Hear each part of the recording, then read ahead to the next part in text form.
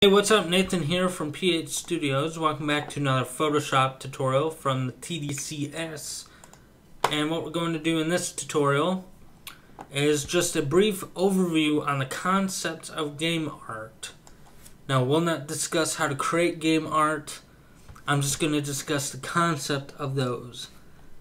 And as I said in the last tutorial, I will leave Photoshop open and I will just open a few documents, but I will not discuss any of the very complex parts inside the document. Okay, so game art in general. A general concept is, if you can, to draw it on paper first. Draw it on paper however you want it to look like, and as big as you can, and then scan it into the computer. Now when you scan it, also scan it as large as you can, because when you want to work on the document, work on it as large as you can. Work on a 2000 by 2000 pixel document if you can. Because that way, if you make a mistake in the drawing, like you didn't do a line perfectly vertical or something like that, it will be fixed when you scale it down to a 50 by 50 pixel tile, so to speak. So you work on a massively large document. Now, if you have very small effects inside this massively large document, when you scale the document down, those effects will go away. It'll kind of blur into the rest of the document. So you got to keep that in mind as well. So what I suggest you do is I suggest you simply draw the outline of the shape on paper, scan it into the computer, open up Photoshop, and use a pen tool. This is what we did in the Space Shooter series, and what we will do here as well. You take the pen tool and you draw the outline using the pen tool. Now, you have the outline, so you scale the image down, all that perfectly vertical line that you didn't really want, that you wanted perfectly vertical, but when you drew it, you messed up. Somebody bumped your elbow and it went in just a little bit, and then you corrected it. That will be fixed when you scale it down. It will appear vertical when you scale it down. So, because you're losing that precision. Because you scale it down, it doesn't have like 5,000 pixels to deal with anymore. It just has a couple dozen. So once you scale it down, then you can add the effects, or if you have a massive effect that covers half the image, you can do that, then scale it down. That's one of the important parts that I want to get across. If you possibly can, draw it on paper first, because that way it'll help you out on working it out in Photoshop. For each one of these, I did not do any of this without having a image of that drawn on paper first to guide me through it. Alright, so now let's open up, let's see, Lizard. Let's see if I have the original here. So Lizard is a pretty complex creature that I had to draw. Let's see here. So this was the drawn on paper version of it. Now this is scaled down because I worked on it and then I scaled the entire image down. I did not keep the original scaled version here. But I will release it in the end of the series. So I did the entire outline. I also did the legs too, and all the effects. And then I scaled the image down. And this includes the drawn version. Now I did not do the eye. The eye, I scaled it down, and then I did the eye after I scaled it down.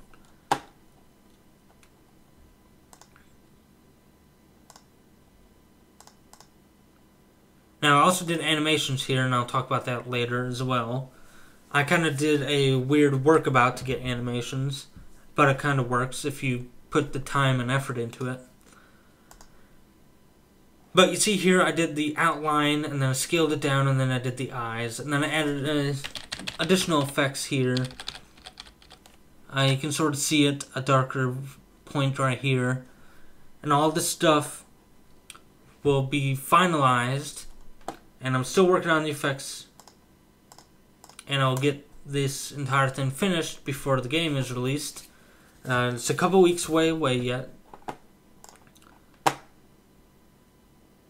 but hopefully you'll understand the concepts after this video. Okay, that was the basic concept of taking a creature you want, a lizard, let's say, and to draw it out on paper first. Then you scan that paper into using your scanner and load it up into Photoshop, and then you trace the outline of that critter. And then you scale the outline down, and then you put effects like eyes and whiskers, and if it's a different type of critter, wings, or so to speak, and stuff like that. So after you scale it down, that's when you put all of your little effects in, because if you add little effects with a massively large document, chances are you will lose all that hard work when you scale it down.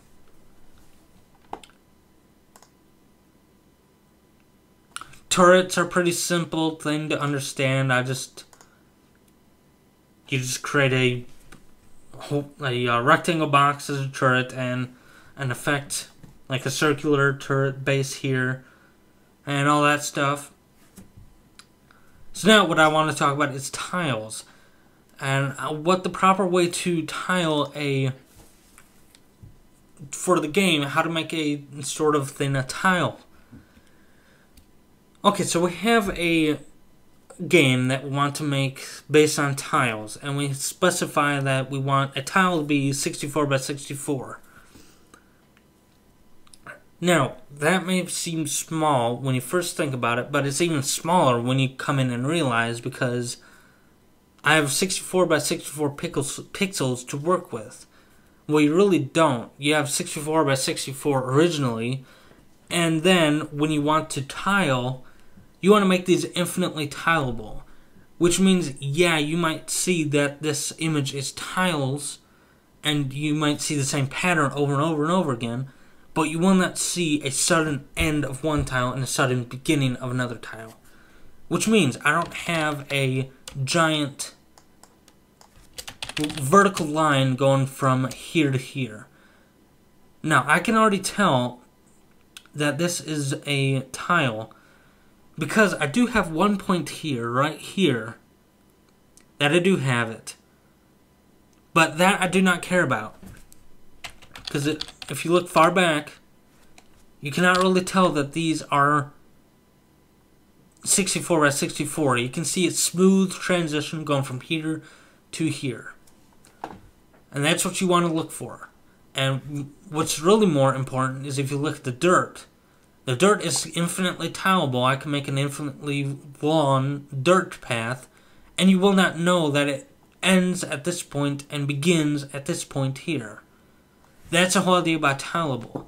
So yes, you have 64 by 64 or 128 by 128 or whatever size tile you want to work with. You have that many pixels to work with. So you build your grass tile that way. Then you need to expand the image so it's 5 by 5, and then you put, no, 3 by 3, I believe. That's what I want to say. You have a 3 by 3. So you put the tile you created in the center.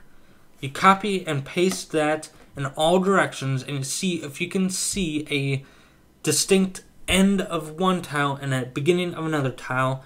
You need to modify the original. So you need to modify the center one. And we'll get all this stuff when we talk about the grass tile. We'll get to all the tiles and how to manipulate that as well. I just want to give you a brief overview on the game art in general. And it's not as simple as it appears. Now, if you wanted to make it an end and a very beginning to a tile, if you do not want to make it a smooth transition, that's fine. It's your game. You can do whatever you want. But I wanted to make it a smooth transition. So it took me a long time to get this grass tile to make it smooth from one to the next. And as you can see, if I go here, I believe it's projects and tower defense, and I believe it's grass tile full. You can see, yes, you can see a pattern, but you cannot see where one tile ends and one tile begins. Maybe if you squint and examine this image for about 5 minutes, you can find it. But from the corner of your eye and for a brief overview, you're going to be seeing a whole bunch of towers fighting monsters, and you're not going to care if you see the same pattern over and over again. Now, for me, I care if I see one tile, if it's a black tile and white border. Now, wait, I'll get to that in a second. If we have a grass tile here, and if we have a brown border, I do not want to see that in my game. You might be different, you might want to see that. But for me, I want to see the smooth transition to where you cannot really tell when a tile ends and when a tile begins. So I'll discuss this whenever we talk about how to create the grass tile. Now, what I mentioned earlier, the endless level will have a black background or a bluish background, a very dark background, and then it will have a bright border around it. It's going to be a vector-based level. It's not going to be grass or snow, it's going to be vector-based, which means everything's going to be all lines, and we're not going to have a whole bunch of effects to it. It's just going to be line going from here to here and stuff like that. So at that point, for that level, yes, I want to see the tile begin and end. But for the grass tile, I do not want to see that. So this is what I mean when I wanted to talk about tileable game art. And what that means is creating a tile, a small image that is infinitely tileable, and you can't really notice where it ends and where it begins, if that makes sense. Now, this is the grass tile, and at the very end of the series, I'll release templates, and that will be the last tutorial in the series. Using provided templates, I will add a template for tiles and levels, so you can create your own level. You can create an entire dirt level instead of grass level like I did, or something like that, a sky level or something, and you can create your own effects and stuff like that, but I'll give you a template to work with. Okay. Now, the snow tile, you've seen the snow tile.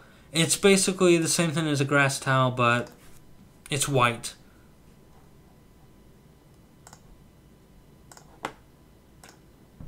Alright, I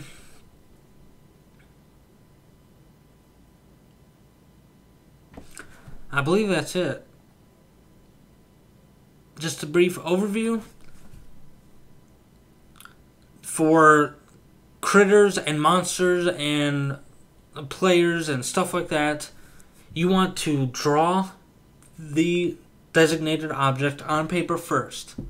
Then you want to scan that image into the computer. This is the preferable way. And then you want to work on that in as large document as possibly can. 2000 by 2000, 1000 by 1000, that'll be fine as well. And once you work on that document, just work on the outline and work on large effects that you will not worry about losing precision as you scale it down. Now, if you added a small dot in a very large document and then scale it down, that small dot's going to disappear. So you do not want to spend time working on little itty-bitty effects, then scale the image down and find out, oh, all my hard work is missing. So you just work on the outline and very large effects, then scale the image down to the appropriate size. Like for my game and tutorial, it's 64 by 64. So I scale that 2000 by 2000 document down to 64 by 64, and then I continue working on it. I add the eyes, I add wings, or any sort of effects that way. Now for tiles, if you want to make an object tileable, you start out with the designated size, 64 by 64 in my case, and you work on the tile. Once that's done, you expand the canvas size to 3 times wide and 3 times height and tall. Now you want to work on that because you put the original tile in the center. Then you copy that tile to the outside edges. And then you see if you can distinctly see, if you're worried about this, if you distinctly see that center tile, you can see where the center tile begins and where it ends. And you do not get a smooth transition. And if you're worried about that, you need to go back and modify the original tile again, and then repeat the process. And again, when we discuss the grass texture and all that stuff, I'll go into that in greater detail. Okay, so next time, speaking of that, we're going to do the quick grass and a more complex grass.